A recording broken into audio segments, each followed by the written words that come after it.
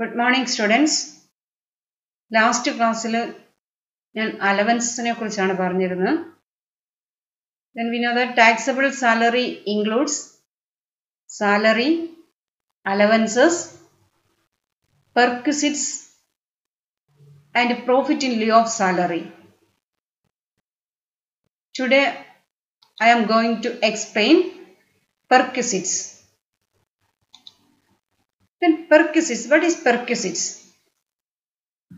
Perquisites may be defined as benefits attached to an office or position in addition to salary or wages. അതായത് ഒരു position ആയത് ഒരു ഓഫീസിൽ ഒരു പൊസിഷനോട് ബന്ധപ്പെട്ട് ആ പൊസിഷന് ചില ബെനിഫിറ്റ്സ് ഉണ്ട് അല്ലെങ്കിൽ ചില ഫെസിലിറ്റീസ് പ്രൊവൈഡ് ചെയ്തിട്ടുണ്ട്. ആ ഫെസിലിറ്റീസ് ആണ് സാലറിക്ക് വേജസിനൊക്കെ പുറമെ അയാൾക്ക് അനുവദിച്ചിരിക്കുന്ന ഫെസിലിറ്റീസ്. ആ ഫെസിലിറ്റീസ് ആണ് പെർക്വിസിറ്റ്സ് കൊണ്ട് മീൻ ചെയ്യുന്നത്. ഫോർ എക്സാമ്പിൾ, ഇപ്പോൾ ഒരു മാനേജർ, കമ്പനിയുടെ മാനേജർ എന്നുള്ള ആ പോസ്റ്റിനെ വ്യക്തിക്കല്ല, ആ പൊസിഷന് ചില ഫെസിലിറ്റീസ് ഉണ്ട്. അയാൾക്ക് കാർ കൊടുക്കുന്നുണ്ടാവും, അയാൾക്ക് താമസിക്കാൻ വീട് കൊടുക്കുന്നുണ്ടാവാം, ദെൻ അയാളുടെ എക്സ്പെൻസസ് എംപ്ലോയർ മീറ്റ് ചെയ്യുന്നുണ്ടാവും. അങ്ങനെ പല ഫെസിലിറ്റീസ് അയാൾക്ക് പ്രൊവൈഡ് ചെയ്തിട്ടുണ്ടാവും. ഈ ഫെസിലിറ്റീസ് ആണ് നമ്മൾ പെർക്വിസിറ്റ്സ് കൊണ്ട് ഉദ്ദേശിക്കുന്നത്. Then പെർക്വിസിറ്റ്സ് may be provided in cash or kind. അതായത് ബേസിക് സാലറിക്ക് പുറമേ കൊടുക്കുന്നതാണ്. പെർക്വിസിറ്റ്സ് ക്യാഷ് ആവാം അല്ലെ കൈൻഡ് ആവാം. പെർക്വിസിറ്റ്സ് ഇൻ ക്യാഷ് നമ്മൾ ഓൾറെഡി കണ്ടു കഴിഞ്ഞു. പെർക്വിസിറ്റ്സ് ഇൻ ക്യാഷ് എന്ന് പറയുന്നത് അലവൻസ് ആണ്. അപ്പോൾ അലവൻസിൽ ഒരു നിശ്ചിത എമൗണ്ട് മാസം തോറും കൊടുക്കുന്നതാണ് പെർക്വിസിറ്റ്സ് അലവൻസ് എന്ന് പറയുന്നത്. അയാൾക്ക് ഇതേപോലെയുള്ള അയാളുടെ ഒഫീഷ്യലായിട്ടുള്ള ഡ്യൂട്ടി പെർഫോമൻസുമായിട്ട് ബന്ധപ്പെട്ട് അല്ലെങ്കിൽ അയാളുടെ പേഴ്സണൽ എക്സ്പെൻഡിച്ചർ അത് മീറ്റ് ചെയ്യാൻ വേണ്ടി ഒരു നിശ്ചിത തുക മാസം കൊടുത്താൽ അതിനെ നമ്മൾ അലവൻസസ് എന്ന് പറയും.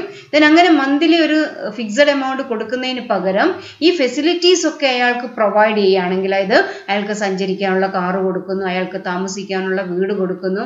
അപ്പോൾ അയാൾക്ക് താമസിക്കാൻ വീട് കൊടുക്കുന്നു. ഹൗസ് റെന്റ് അലവൻസ് നിങ്ങൾ അലവൻസിൽ പഠിച്ചു, HRA ഹൗസ് റെന്റ് അലവൻസ്. അത് അയാൾക്ക് വീട്ടുവാടക കൊടുക്കാൻ ഒരു നിശ്ചിത തുക മാസം തോറും കൊടുക്കുന്നു, അത് അലവൻസ് ആണ്. അതിന് പകരം അയാൾക്ക് താമസിക്കാനുള്ള വീട് എംപ്ലോയർ പ്രൊവൈഡ് ചെയ്യുന്നു, അത് പെർക്വിസിറ്റ് ആണ്. അപ്പോൾ അതുപോലെ തന്നെ അയാൾക്ക് ട്രാൻസ്പോർട്ട് അലവൻസ് ആയിട്ട് ഒരു നിശ്ചിത തുക മാസം കൺവെയൻസ് അലവൻസ് ആയിട്ട് മാസം ഒരു തുക കൊടുക്കുന്നതിന് പകരം അയാൾക്ക് ഓഫീസിലേക്ക് വരാനും തിരിച്ച് വീട്ടിലേക്ക് പോകാനുള്ള കൺവെയൻസ് ഫെസിലിറ്റി എംപ്ലോയർ പ്രൊവൈഡ് ചെയ്യുന്നു, അത് പെർക്വിസിറ്റ് ആണ്. അപ്പോൾ ഇൻകം ടാക്സ് പർപ്പസിൽ പെർക്വിസിറ്റ്സ് എന്ന് പറഞ്ഞാൽ benefits received in kind and which are convertible in terms of money. അതായത് നമ്മൾക്ക് ക്യാഷ് ആയിട്ട് കയ്യിൽ കിട്ടുന്നില്ല, പക്ഷെ അതിൻ്റെ ബെനിഫിറ്റ് നമ്മൾ എൻജോയ് ചെയ്യുന്നുണ്ട്. അത് കൈൻഡ് ആയിട്ടാണ് നമുക്ക് കിട്ടുന്നത്. ഞാൻ നേരത്തെ പറഞ്ഞ പോലെ തന്നെ നമുക്ക് പല ഫെസിലിറ്റീസ് ആണ്, അപ്പം നമ്മളത് എൻജോയ് ചെയ്യുന്നുണ്ട്. Four which the employer makes payment. അതായത് നമ്മൾക്ക് ഈ ഫെസിലിറ്റീസ് പ്രൊവൈഡ് ചെയ്യുന്നതിന് വേണ്ടിയിട്ട് എംപ്ലോയർ പേയ്മെന്റ് കൊടുക്കുന്നുണ്ട്. ദെൻ ഈ പെർക്വിസിറ്റ്സ് ഒക്കെ നമ്മൾ ടാക്സ് പർപ്പസിന് എടുക്കുന്ന പെർക്വിസിറ്റ്സിന് ഒരു പ്രത്യേകതയുണ്ട്. Which are convertible in terms of money. അതായത് നമുക്കതിൻ്റെ മോണിറ്ററി വാല്യൂ എത്രയാണെന്ന് കൺവേർട്ട് ചെയ്യാം, അല്ലെങ്കിൽ ആ ഫെസിലിറ്റീസിൻ്റെ തുക എത്രയാണെന്ന് നമ്മൾക്ക് മെഷർ ചെയ്യാൻ പറ്റണം, അത് മോണിറ്ററി ടേംസിലേക്ക് കൺവേർട്ട് ചെയ്യാൻ പറ്റണം. ദെൻ അതാണ് പെർക്വിസിറ്റ്സ്. പെർക്വിസിറ്റ്സ് റിസീവ്ഡ് ഇൻ ക്യാഷ് ആണെങ്കിൽ നമ്മൾ അലവൻസ് എന്നാണ് പറയുക. അത് നിങ്ങളുടെ അലവൻസ് ഞാൻ ഓൾറെഡി നിങ്ങൾക്ക് എടുത്തു കഴിഞ്ഞു, അതിൻ്റെ ട്രീറ്റ്മെൻറ്റ് കാര്യങ്ങളൊക്കെ എടുത്തു കഴിഞ്ഞു. അപ്പോൾ ഇത് ഫെസിലിറ്റീസ് ആണ്, ഫ്രിഞ്ച് ബെനിഫിറ്റ്സ് അല്ലെങ്കിൽ provided allowances or cash in addition to salary, benefits in addition to salary which are provided in kind. Then perquisites are included in salary only if they are received by an employee from his employer. അതായത് പെർക്വിസിറ്റ്സ് നമ്മൾ പെർക്വിസിറ്റ്സ് സാലറിയിൽ ഉൾപ്പെടുത്തണമെങ്കിൽ received by an employee from his employer. Employer എന്ന് പറയുമ്പോൾ present employer ആവാം, former employer ആവാം. Then employer അടുത്ത് നിന്ന് കിട്ടുന്ന ഫെസിലിറ്റീസ് മാത്രമേ ഉള്ളൂ. പെർക്വിസിറ്റ്സ് received from A person other than an employer R taxable under the head profit and gains of business or profession or income from other source. അതായത് ഒരു employer അടുത്ത് നിന്ന് കിട്ടുന്ന പെർക്വിസിറ്റ്സ് മാത്രമേ നമ്മൾ സാലറി എന്നുള്ള ഹെഡിൽ ഉൾപ്പെടുത്തുകയുള്ളൂ. അല്ലാതെ കിട്ടുന്ന ഇത് എംപ്ലോയർ അടുത്ത് നിന്ന് അല്ലാതെ കിട്ടുന്ന പെർക്വിസിറ്റ്സ് ഒന്നുകിൽ profits and gains of business or profession എന്ന ഹെഡിലോ അല്ലെങ്കിൽ ഇൻകം ഫ്രം അതർ സോഴ്സസ് എന്ന ഹെഡിലോ ആണ് അത് taxable. Then next types of പെർക്വിസിറ്റ്സ്. നമ്മൾ ടാക്സ് പർപ്പസിന് പെർക്വിസിറ്റ്സിനെ മൂന്നായിട്ട് ക്ലാസിഫൈ ചെയ്യുന്നുണ്ട്. Then perquisites taxable in case of all employees. അതായത് എല്ലാ എംപ്ലോയീസിനും ടാക്സബിൾ ആയിട്ടുള്ള പെർക്വിസിറ്റ് നമ്മൾ പറയും taxable പെർക്വിസിറ്റ്സ്. Then second, perquisites taxable in case of specified employees only. അതായത് സ്പെസിഫൈഡ് എംപ്ലോയീസിന് മാത്രം ടാക്സബിൾ ആയിട്ടുള്ള പെർക്വിസിറ്റ്സ്.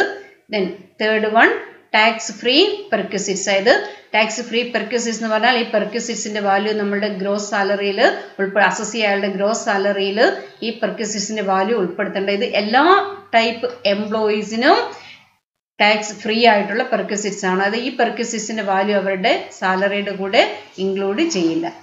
Then first you can see what are the type of perquisites taxable in case of all employees. അതായത് എല്ലാ എംപ്ലോയീസിനും taxable ആയ പെർക്വിസിറ്റ്സ് എന്തൊക്കെയാണ്? Then first one, the value of rent free accommodation provided to the assessee by his employer as section 17(2)(1.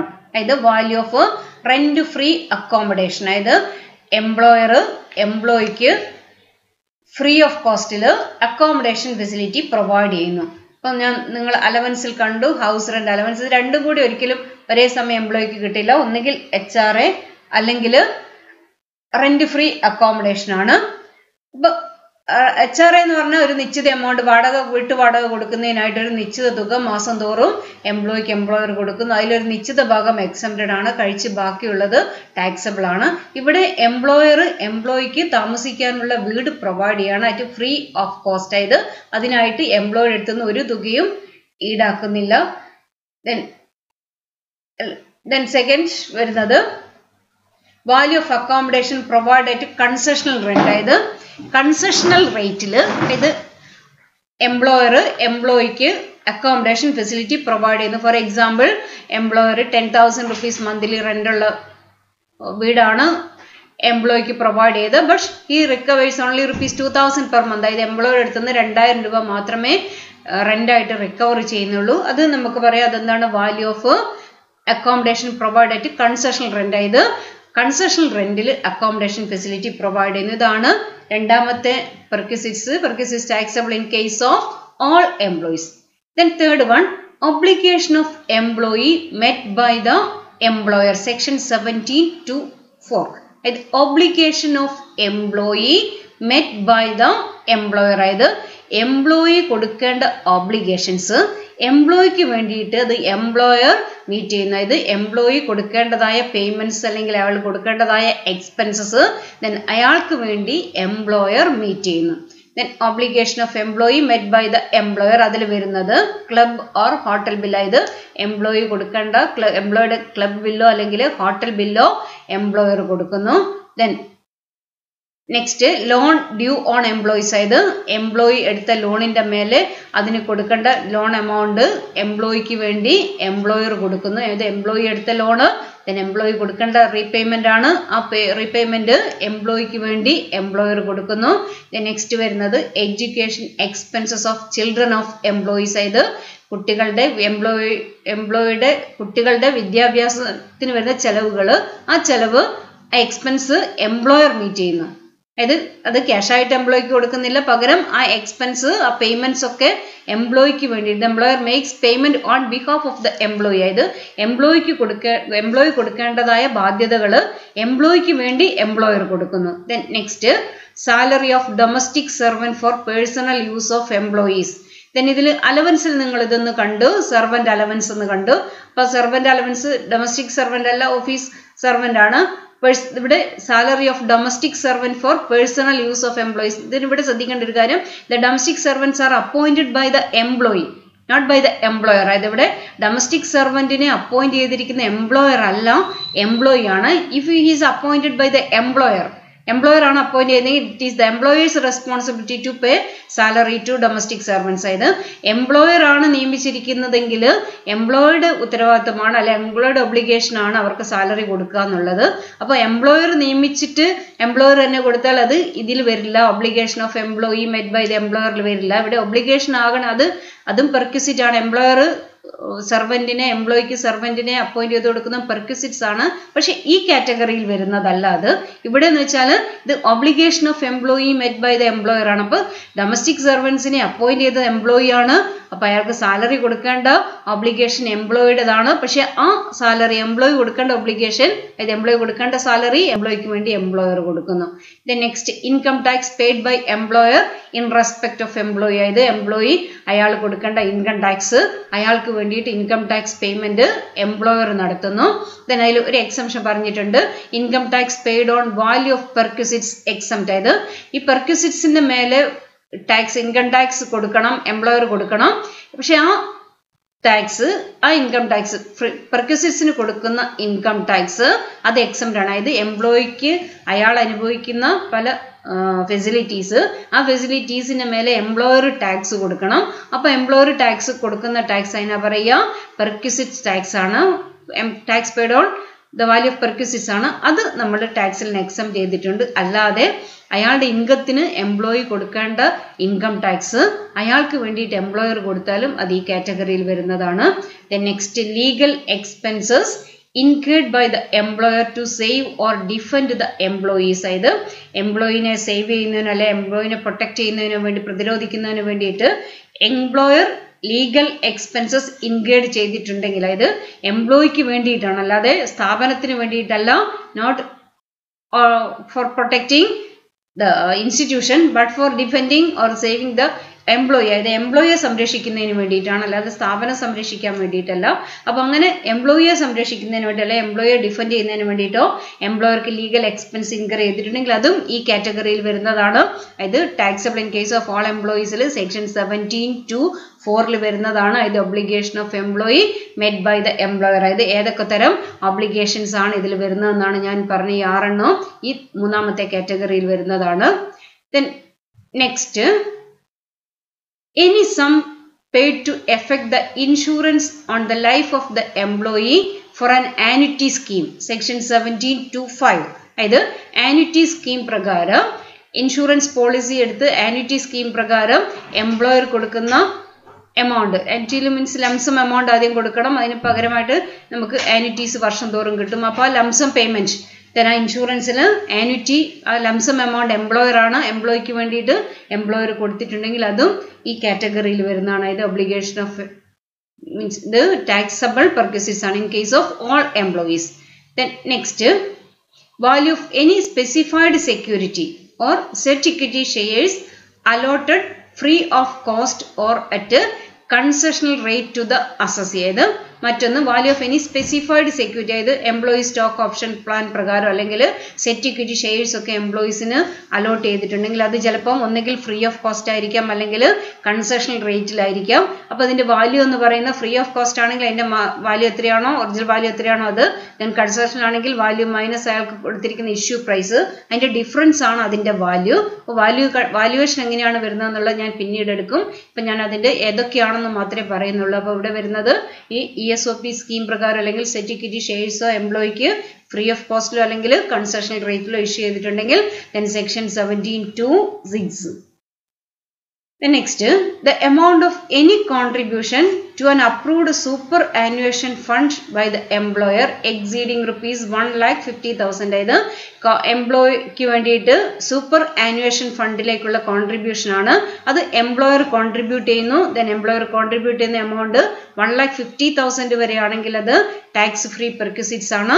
If the amount exceeds rupees 1,50,000 it is a taxable perquisites and it is taxable in case of all employees. അതായത് ഈ super ആനുവേഷൻ ഫണ്ടിലേക്കുള്ള contribution 1,50,000 വരെയാണെങ്കിൽ അത് tax free ആണ്.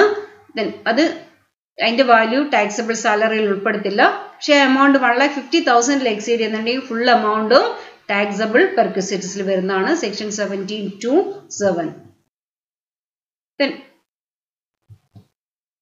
next, the value of any other fringe benefits or amenity. അതായത് ഈ മുകളിൽ പറഞ്ഞിരിക്കുന്ന 6 item അല്ലാതെ ഉള്ള ഏതെങ്കിലും തരത്തിലുള്ള, അത് ഞാൻ താഴെ മെൻഷൻ ചെയ്യുന്നുണ്ട്, ആ പറയുന്ന തരത്തിലുള്ള ഏതെങ്കിലും ഫ്രിഞ്ച് ബെനിഫിറ്റ്സോ അമ്യൂണിറ്റീസോ എംപ്ലോയർ പ്രൊവൈഡ് ചെയ്യുന്നുണ്ടെങ്കിൽ അവിടെ ഒരു ബ്രാക്കറ്റിൽ ഒരു കേസ് ഞാൻ പറഞ്ഞിട്ട് എക്സീഡിങ് ദ എക്സംപ്റ്റഡ് ലിമിറ്റ്. ഞാൻ ഈ താഴെ പറഞ്ഞിരിക്കുന്ന കാര്യങ്ങൾക്കൊക്കെ ഒരു ലിമിറ്റ് ഉണ്ട്. ആ ലിമിറ്റ് വരെ അത് ഫ്രീ ആണ്, ടാക്സ് ഫ്രീ ആണ്. ആ ലിമിറ്റ് കഴിഞ്ഞിട്ടുണ്ടെങ്കിൽ മാത്രമാണ് അത് ടാക്സബിൾ ആകുക.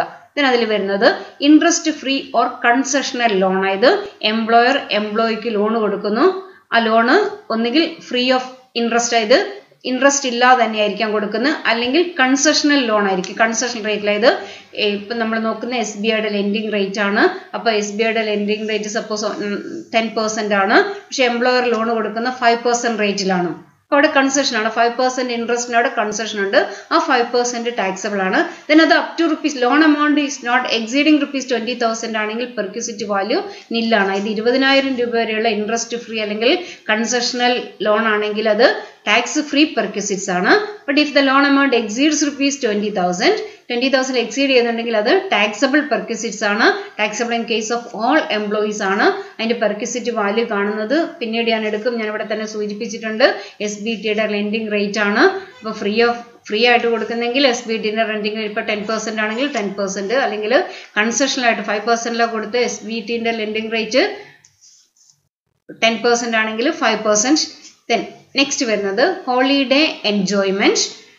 ദെൻ നെക്സ്റ്റ് ഫ്രീ ഫുഡിൽ ദെൻ അത് അപ് ടു ₹50 വരെയാണെങ്കിൽ, ഫുഡിന്റെ കോസ്റ്റ് അപ് ടു ₹50 വരെയാണെങ്കിൽ എക്സംപ്റ്റഡ് ആണ്.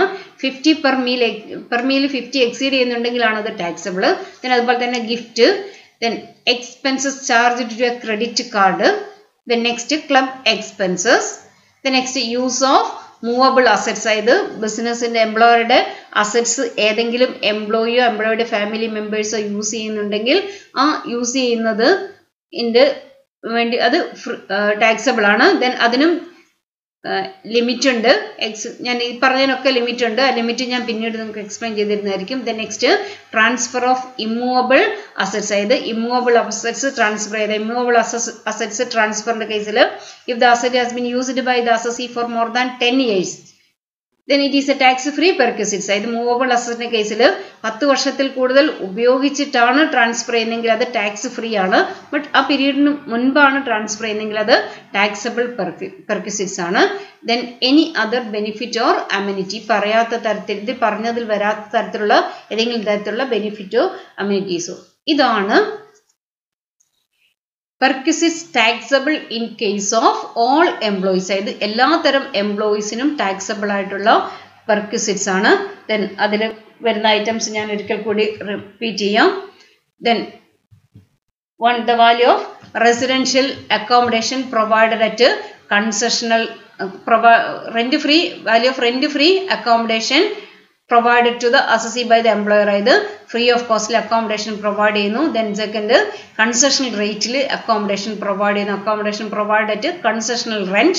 Then third one obligation of employee met by the employer. Either employee കൊടുക്കേണ്ട obligations, ആ employeeയുടെ obligations employer meet ചെയ്യുന്നു. Then അതിൽ ഞാൻ പറഞ്ഞിട്ടുണ്ട് club or hotel bill, loan amount due by an employee, education expense of children of employees, then salary of domestic servants appointed by employees for personal use, then income tax paid by the employer in respect of employee, then അതുപോലെ തന്നെ legal expenses incurred by the employer to save or defend the employee. അതൊക്കെ obligations ആണ്, employee obligations ആണ്. But these obligations are, if it is met by the employer, then it is a fully taxable perquisite. Then next വരുന്നത് insurance ആന്റിറ്റി സ്കീമിലേക്കുള്ള contribution ആണ്. Then അതുപോലെ തന്നെ specified issue of securities, അതായത് ESOP പ്രകാരം അല്ലെങ്കിൽ security shares ഒക്കെ free of കോസ്റ്റിലോ അല്ലെങ്കിൽ concession റേറ്റിലോ issue ചെയ്തിട്ടുണ്ടെങ്കിൽ അതിന്റെ value. Then next super ആനുവേഷൻ ഫണ്ടിലേക്കുള്ള contribution exceeding ₹1,50,000. Then ഇത് കൂടാതെ മറ്റു തരത്തിലുള്ള അമ്യൂണിറ്റീസ്, അതായത് concessional loan, then holiday payment, free food, gift, credit card expenses, club expenses, then use of movable assets, transfer of immovable assets etcetera. ഇതൊക്കെ taxable in case of all employees ആണ്. Then next second കാറ്റഗറിയിൽ വരുന്നത് പെർക്വിസിറ്റ്സ് taxable in case of specified employees only. അതായത് specified എംപ്ലോയീസിന് മാത്രം taxable ആയിട്ടുള്ള പെർക്വിസിറ്റ്സ്. അപ്പൊ അത് എന്തൊക്കെയാണ് പെർക്വിസിറ്റ്സ് നോക്കുന്നതിന് മുമ്പ് നമുക്ക് നോക്കാം ആരാണ് specified employee. Who is A specified employee. ഇപ്പൊ സ്പെസിഫൈഡ് എംപ്ലോയി എന്ന് പറഞ്ഞാൽ A director of A company, ഏതൊരു കമ്പനിയിലെ director. Then second one, A person having substantial interest in the employer company.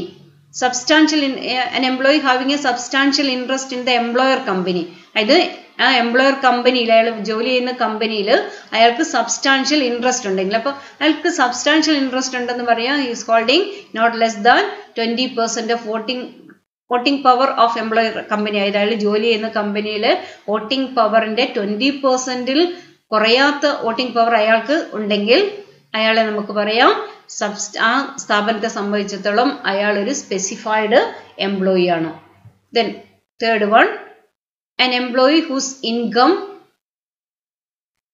chargeable under the head salary exceeds ₹50,000.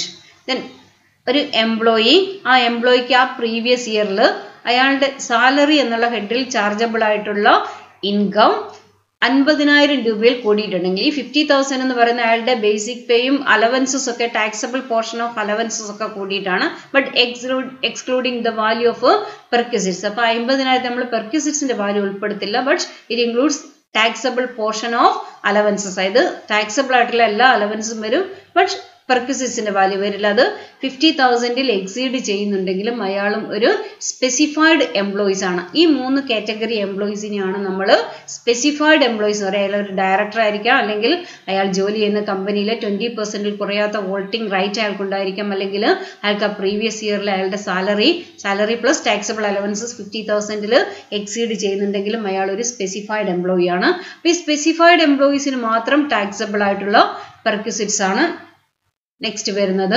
പെർക്വിസിറ്റ്സ് taxable in case of specified employees. അപ്പൊ അതില് ഒന്ന് gas, electric energy and water. ഇവിടെ ശ്രദ്ധിക്കേണ്ടത് it is provided by the employer ആണ്. ഇപ്പോൾ electricity ബില്ലോ അല്ലെങ്കിൽ ഗ്യാസിന്റെ ബില്ലോ employer കൊടുക്കുകയാണെങ്കിൽ അത് obligation of employee met by the employer. അത് ടാക്സബിൾ പെർക്വിസിറ്റ്സിലാണ്. ഇവിടെ വരുന്നത് gas, electricity, energy and water. These facilities are provided by the employer. അതായത് ഗ്യാസ്, ഇലക്ട്രിസിറ്റി, വാട്ടർ ഇതൊക്കെ എംപ്ലോയിക്ക് പ്രൊവൈഡ് ചെയ്യുന്നതാണ്. Then second, education facility to family members of the employee. അതായത് എംപ്ലോയിയുടെ family മെമ്പേഴ്സിന് education facility provide ചെയ്യുന്നതാണ്. ഈ education ഫെസിലിറ്റിയിൽ ഞാൻ ഇത് അലവൻസിലും പറഞ്ഞിട്ടുണ്ട്, taxable പെർക്വിസിറ്റിലും പറഞ്ഞിട്ടുണ്ട്. ഫെസിലിറ്റി അല്ല, അലവൻസിൽ എഡ്യൂക്കേഷൻ അലവൻസ് ആണ്, അത് ഫുള്ളി ടാക്സബിൾ ആണ്. Then fully taxable in case of all employees എന്നുള്ള പെർക്വിസിറ്റ്സിന്റെ കേസിൽ അവിടെയും പറഞ്ഞിട്ടുണ്ട്. ദെൻ അത് education expenses of employee, family members of employee met by the employer. അതായത് എംപ്ലോയിയുടെ family മെമ്പേഴ്സിന്റെ education expenses employer meet ചെയ്താൽ അത് ടാക്സബിൾ പെർക്വിസിറ്റ്സ് ആണ്. അത് obligation of employee met by the employer എന്നുള്ള കാറ്റഗറിയിൽ വരുന്നതാണ്. ഇവിടെ അതല്ല, എഡ്യൂക്കേഷൻ ഫെസിലിറ്റി ആണ്. Family മെമ്പേഴ്സിനുള്ള education facility employer provide ചെയ്യുന്നു. Then next, sweeper, watchman, Gardner and personal attendant. ഇവിടെ ഞാൻ നേരത്തെ പറഞ്ഞ കാര്യം ഓർക്കുക. ഞാൻ നേരത്തെ obligation of employee met by the എംപ്ലോയറിൽ പറഞ്ഞു, സ്വീപ്പറോ വാച്ച്മാനോ ഗാർഡനർ അല്ലെങ്കിൽ സെർവന്റിന്, ഡൊമസ്റ്റിക് സെർവന്റിന് അപ്പോയിന്റ് ചെയ്യുന്ന എംപ്ലോയി ആണ് എംപ്ലോയർ സാലറി കൊടുക്കുന്നതാണെങ്കിൽ അത് ഞാൻ നേരത്തെ പറഞ്ഞ ടാക്സബിൾ പെർക്വിസിറ്റ്സ് ആണ്. അത് obligation of employee met by the employer ആണ്. ഇവിടെ അതല്ല, these domestic servants are appointed by the employer. അതായത് സ്വീപ്പറേയും വാച്ച്മാനെയും ഗാർഡനറെയും ഒക്കെ അപ്പോയിന്റ് ചെയ്യുന്ന എംപ്ലോയർ ആണ്. അപ്പൊ അയാളുടെ ഒബ്ലിഗേഷൻ ആണ് സാലറി കൊടുക്കുക എന്നുള്ളത്. അപ്പൊ എംപ്ലോയർ തന്നെ സാലറി കൊടുക്കുന്നു, ബട്ട് അതിന്റെ വാല്യൂ എന്താണോ അയാൾക്ക് ചെലവാകുന്ന അതിന്റെ വാല്യൂ എംപ്ലോയിയുടെ സാലറിയുടെ കൂടെ ആഡ് ചെയ്യുന്നു. The next, facility of car. അതായത് അയാൾക്ക് ഉപയോഗിക്കുന്നതിന് വേണ്ടിയിട്ട് അയാളുടെ പേഴ്സണൽ യൂസിനായിട്ടോ അല്ലെങ്കിൽ ഓഫീസ് യൂസിനായിട്ടോ അല്ല രണ്ടിനും കൂടിയോ ഉള്ള car facility car employer provide ചെയ്യുന്നു. അതിൻ്റെയൊക്കെ വാല്യുവേഷൻ ഞാൻ പിന്നീട് പറയും. Then next transport facility. Transport facility എന്ന് പറഞ്ഞാൽ നേരത്തെ നിങ്ങളൊന്ന് കൺവെയൻസ് അലവൻസ് ഞാൻ പറഞ്ഞ അലവൻസിൽ ഇത് അയാൾക്ക് വീട്ടിൽ നിന്ന് ഓഫീസിലേക്കും ഓഫീസിൽ നിന്ന് വീട്ടിലേക്കും വരുന്നതിന് വേണ്ടിയിട്ട് ഒരു മാസം തോറും ഒരു നിശ്ചിത തുക അയാൾക്ക് കൊടുക്കുന്നു. അത് കൺവെയൻസ് അലവൻസ് ആണ്. അത് ഫുള്ളി ടാക്സബിൾ ആണ്. ഇവിടെ വരുന്ന ട്രാൻസ്പോർട്ട് ഫെസിലിറ്റി എന്ന് പറഞ്ഞാൽ അയാൾക്ക് വരുന്നതിനും ഓഫീസിലേക്ക് വരുന്നതിനും തിരിച്ചു പോകുന്നതിനുള്ള വാഹന സൗകര്യം എംപ്ലോയർ പ്രൊവൈഡ് ചെയ്യുന്നത് taxable in case of specified employees ആണ്. അപ്പോൾ ഇത്രയുമാണ് സ്പെസിഫൈഡ് എംപ്ലോയീസിന് മാത്രം ടാക്സബിൾ ആയിട്ടുള്ള പെർക്വിസിറ്റ്സ്. ഞാൻ ഒരിക്കൽ കൂടി പറയാം. അത് കാർ ഉണ്ട്, സ്വീപ്പർ, ഗാർഡനർ, വാച്ച്മാൻ ഉണ്ട്, ഗ്യാസ്, ഇലക്ട്രിസിറ്റി, വാട്ടർ ഉണ്ട്. ദെൻ അതുപോലെ തന്നെ ട്രാൻസ്പോർട്ട് ഫെസിലിറ്റി ഉണ്ട്, education facility, the family members of the employee. Then ഇത്രയും പെർക്വിസിറ്റ്സ് സ്പെസിഫൈഡ് എംപ്ലോയീസിന് മാത്രം ടാക്സബിൾ ആയിട്ടുള്ള പെർക്വിസിറ്റ്സ് ആണ്. Then next tax free പെർക്വിസിറ്റ്സ്. Tax free പെർക്വിസിറ്റ്സ് എന്ന് പറഞ്ഞാൽ ഈ പെർക്വിസിറ്റ്സിന്റെ വാല്യൂ നമ്മൾ എംപ്ലോയീസ് അവരുടെ ഗ്രോസ് സാലറിയുടെ കൂടെ ഉൾപ്പെടുത്തുന്നുണ്ട്. അപ്പോൾ നമ്മുടെ എംപ്ലോയിയുടെ ടാക്സബിൾ സാലറി കാണുമ്പോൾ ഈ പറയുന്ന ടാക്സ് ഫ്രീ പെർക്വിസിറ്റ്സ് ഒന്നും നമ്മൾ അവരുടെ ഗ്രോസ് സാലറിയിൽ ഉൾപ്പെടുത്തില്ല. Then tax free പെർക്വിസിറ്റ്സ് includes medical benefits. Medical benefits എന്ന് പറയുന്നത് എല്ലാ മെഡിക്കൽ ബെനിഫിറ്റ്സും എല്ലാവർക്കും എല്ലാ എംപ്ലോയീസിനും ടാക്സ് ഫ്രീ അല്ല. അതിൽ ചില കണ്ടീഷൻസ് ഒക്കെ ഉണ്ട്. അത് ഞാൻ പെർക്വിസിറ്റ്സിന്റെ വാല്യുവേഷൻ പറയുമ്പോൾ പറയും. അപ്പോൾ ഇവിടെ വരുന്ന ടാക്സ് ഫ്രീ പെർക്വിസിറ്റ്സിൽ വരുന്ന ഫസ്റ്റ് ഐറ്റം ആണ് medical benefits. Then next tea, snacks, meals not more than ₹50. അതായത് ഈ ടീ, സ്നാക്സ്, മീൽസ് എന്നുള്ളത് ആ ഫുഡ് എന്നുള്ള ഫ്രീ ഫുഡ് എന്നുള്ളത് ഞാൻ ഫസ്റ്റ് ടാക്സബിൾ പെർക്വിസിറ്റ്സിൽ ലാസ്റ്റ് ഒരു ലിമിറ്റ് വെച്ചിട്ട് പറഞ്ഞ കൂട്ടത്തിലുണ്ട്. അതർ അമ്യൂണിറ്റീസ് എന്ന് പറഞ്ഞു അവിടെ ഞാൻ ഫ്രീ ഫുഡ് എന്ന് പറഞ്ഞു. അപ്പം ഞാൻ അവിടെ പറഞ്ഞു ഒരു മാക്സിമം ലിമിറ്റ് കഴിഞ്ഞാലാണ് ടാക്സബിൾ. അപ്പോൾ ഫ്രീ ഫുഡ് 50 വരെ ഫുഡിന്റെ കോസ്റ്റ് 50 വരെ ആണെങ്കിൽ അത് ടാക്സ് ഫ്രീ പെർക്വിസിറ്റ്സ് ആണ്. ദെൻ 50ൽ എക്സീഡ് ചെയ്യുന്നുണ്ടെങ്കിൽ അത് taxable in case of all employees ആണ്. Then next one residential accommodation at the work site, project site etcetera. ഇത് സൈറ്റിൽ അതായത് ജോലി ചെയ്യുന്ന സൈറ്റിൽ അക്കോമഡേഷൻ പ്രൊവൈഡ് ചെയ്തിട്ടുണ്ടെങ്കിൽ ആ അക്കോമഡേഷൻ ടാക്സ് ഫ്രീ പെർക്വിസിറ്റ്സ് ആണ്. നേരെ മറിച്ച് മറ്റു സ്ഥലങ്ങളിൽ അക്കോമഡേഷൻ ഫെസിലിറ്റി പ്രൊവൈഡ് ചെയ്തിട്ടുണ്ടെങ്കിൽ അത് ഞാൻ പറഞ്ഞു റെന്റ് ഫ്രീ അക്കോമഡേഷനിൽ വരുന്നതാണത് ടാക്സബിൾ പെർക്വിസിറ്റ്സ് ആണ്. ഇവിടെ അക്കോമഡേഷൻ പ്രൊവൈഡഡ് അറ്റ് സൈറ്റ് ആണ്. It is A tax free perquisite. Then next one expenses on telephones including mobiles. അതായത് ടെലിഫോൺ ഫെസിലിറ്റി പ്രൊവൈഡ് ചെയ്തിട്ടുണ്ട്. അയാൾക്കും അയാളുടെ ഫാമിലിയുടെ യൂസിനും വേണ്ടിയിട്ട് ടെലിഫോൺ ഫെസിലിറ്റി പ്രൊവൈഡ് ചെയ്തിട്ടുണ്ട്. മൊബൈൽ ഫോൺ അടക്കമുള്ള ടെലിഫോൺ ഫെസിലിറ്റി ഉണ്ട്. അതൊരു ടാക്സ് ഫ്രീ പെർക്വിസിറ്റ് ആണ്. The next employers contribution to staff group insurance. അതായത് സ്റ്റാഫ് ഗ്രൂപ്പ് ഇൻഷുറൻസിലേക്ക് എംപ്ലോയർ കോൺട്രിബ്യൂട്ട് ചെയ്തിട്ടുണ്ടെങ്കിൽ ആ കോൺട്രിബ്യൂട്ട് ചെയ്ത amount is A tax free perquisite.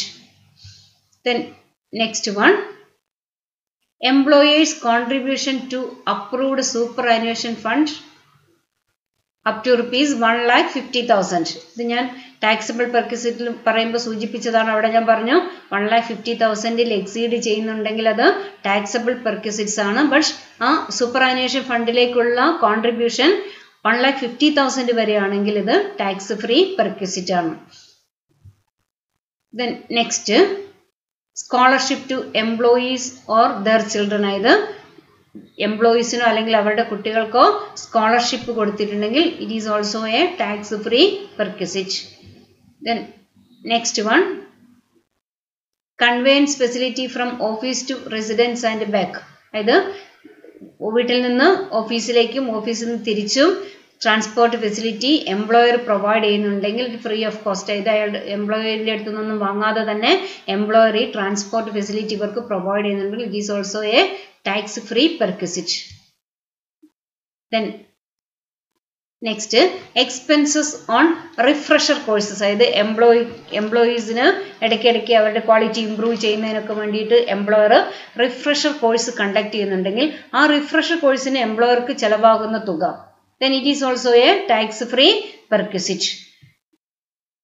Then next one, tax paid by the employer on the value of perquisites. അതായത് പെർക്വിസിറ്റ്സിന്റെ മേലെ കൊടുക്കുന്ന tax. ഈ facilities ഒക്കെ provide ചെയ്യുമ്പോൾ ഈ ഫെസിലിറ്റീസിന് എംപ്ലോയർ ടാക്സ് കൊടുക്കണം. അപ്പോൾ എംപ്ലോയർ കൊടുക്കുന്ന ടാക്സ് ദെൻ ഫെസിലിറ്റീസ് ഒക്കെ എൻജോയ് ചെയ്യുന്ന എംപ്ലോയി ആണെങ്കിൽ കൂടി ഈ ഫെസിലിറ്റീസിന്റെ മേലെയുള്ള എംപ്ലോയർ കൊടുക്കുന്ന ടാക്സ് എംപ്ലോയിയുടെ സാലറിയിൽ ഉൾപ്പെടുത്തില്ല. It is A tax free perquisite.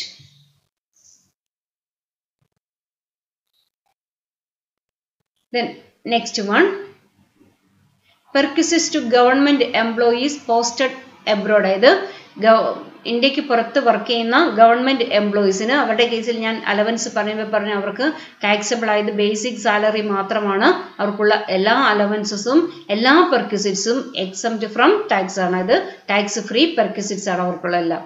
Then next, rent free house and conveyance facility provided to High Court and Supreme Court judge. ഇത് High Court Supreme Court ജഡ്ജിന് provide ചെയ്തിരിക്കുന്ന rent free house അല്ലെങ്കിൽ അവർക്കുള്ള conveyance facility is also tax free perquisite. Then next one, rent free house provided to a minister, an officer of parliament or a leader of opposition. ഇത് മന്ത്രിമാർക്കോ അല്ലെങ്കിൽ പാർലമെന്റിലെ ഓഫീസേഴ്സിനോ അല്ലെങ്കിൽ opposition പ്രതിപക്ഷ കക്ഷികളുടെ നേതാക്കൾക്കോ കൊടുക്കുന്ന റെന്റ് ഫ്രീ ഹൗസ്, അതും ടാക്സ് ഫ്രീ പെർക്വിസിറ്റ് ആണ്.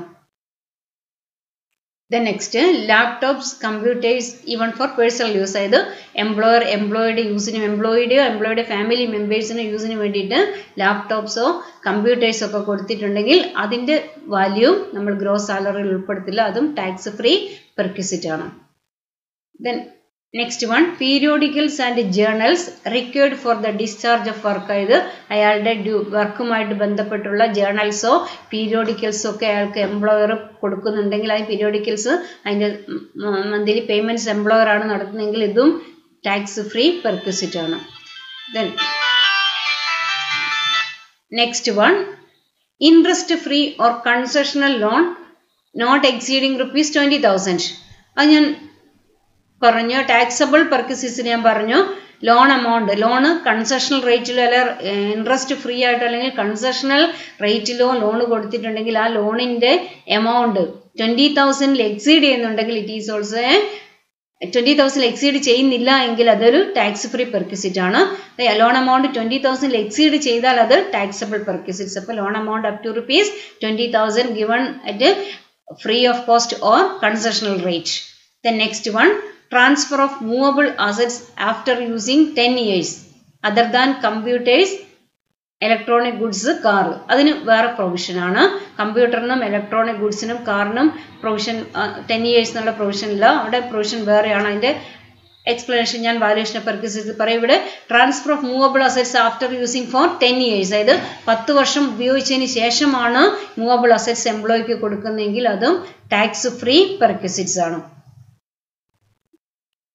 Then next, leave travel concession under section 10(5). അതായത് സെക്ഷൻ 10(5) ലീവ് ട്രാവൽ കൺസെഷനെ കുറിച്ച് പറയുന്നുണ്ട്. ആ സെക്ഷൻ പ്രകാരം കൊടുത്തിരിക്കുന്ന ലീവ് ട്രാവൽ കൺസെഷൻ ആണെങ്കിലും അത് ടാക്സ് ഫ്രീ പെർക്വിസിറ്റ്സ് ആണ്. ഇത്രയുമാണ് ഡിഫറെൻറ്റ് ടൈപ്സ് പെർക്വിസിറ്റ്സും അതുപോലെ തന്നെ ഡിഫറെൻറ്റ് ടൈപ്സ് ഓഫ് പെർക്വിസിറ്റ്സ് ആണ്. ദെൻ ഈ പെർക്വിസിറ്റ്സ് അതിൻ്റെ ക്ലാസിഫിക്കേഷൻ അതിൽ വരുന്ന ഐറ്റംസ് ഇതൊക്കെ നല്ലതുപോലെ നിങ്ങൾ പഠിക്കണം. എന്നാൽ മാത്രമേ നിങ്ങൾക്ക് സാലറിയിൽ വാല്യൂഷന് പ്രോബ്ലം ചെയ്യാൻ പറ്റുള്ളൂ. അപ്പോൾ താങ്ക് യു.